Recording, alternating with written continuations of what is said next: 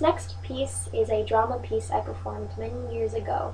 It's called The Gift of Tongues, written by Tyler Freeman. I did make cuts to the original script along with my coach, Angie Bickman.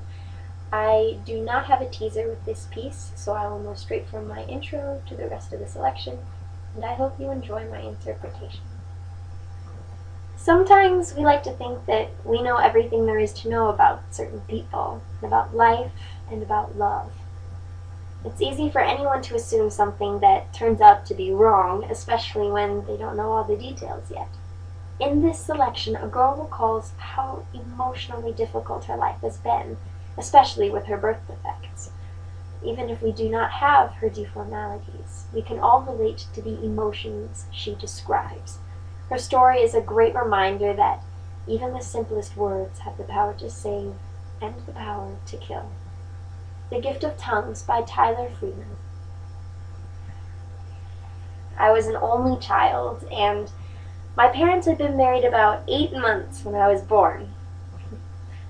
To this day, the doctors can't figure out what caused my birth defects, but that didn't make for a very interesting story, so I used to tell people at our church that my mother was a drug addict when she was pregnant with me, and that's what caused my problems. I could only open my mouth far enough to eat, so as a toddler, all I could do was grunt at things. But when I was 6, I had my jaw surgically rebuilt, so I could learn how to talk.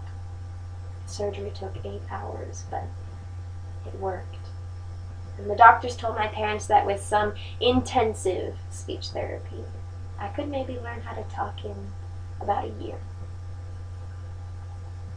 After that, my parents believed the miracles really could happen. And we started praying for a lot of things. I prayed that God would give me a new faith. I'd ask for fingers on my right hand. Most of all, I asked for people to stop looking at me. I can remember so many days at school when I'd be walking along, minding my own business, and people would be staring at me. I'd keep going, pretending nothing was wrong. I learned how to deal with ignorant people. But I never felt sorry for myself. I always felt sorry for my parents. And not because they had to put up with people staring at us all the time, but because they could never have a normal kid. I can remember my mother's face on my first day of school. All the other mothers were bragging about how their kids could already read and write, and I was just learning how to talk. In middle school, I was always in trouble because I'd say anything to make people laugh. I just wanted them to like me. And it didn't matter how hard I tried. I could never be normal.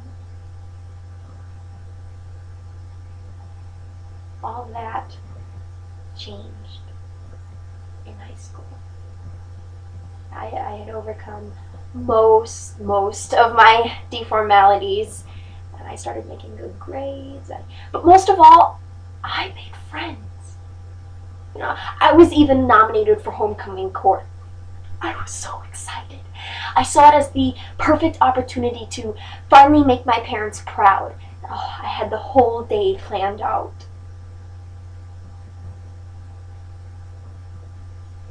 But before the game, everything went wrong.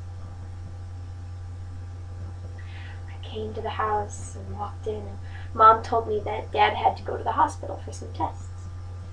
I said, no big deal. But I could tell by my mom's voice that something was seriously wrong. So instead of going to homecoming, I stayed home to be with Dad.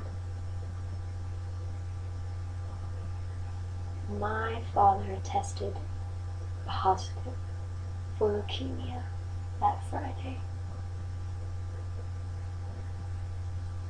The doctor said that his best chance of survival was a bone marrow transplant from a brother or a sister, but since Dad was an only child, the closest genetic match was going to be me. On the car ride home, my parents were silent, but I kept reminding them not to worry, that everything was going to be okay, that I was going to be a man. I know you want to help. I know that Dr. Harris said that children have a great chance of being a match. But he was talking about biological children. You were adopted.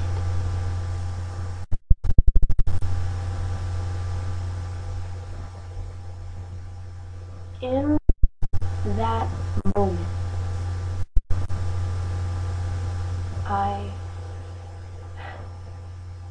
everything started to make sense. I felt helpless. But I also felt relief. I had spent my entire life feeling sorry for my parents, always trying to make them proud, feeling like I was never good enough to be their kid.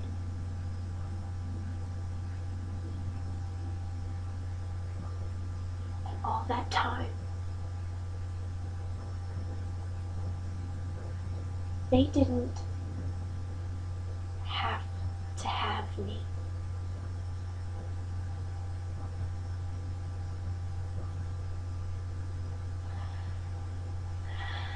My father died that year.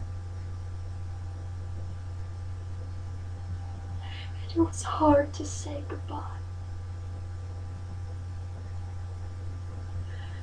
But I will always be thankful for the chance to say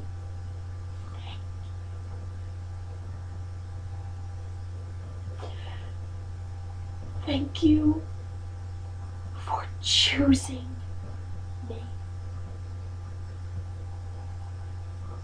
The kid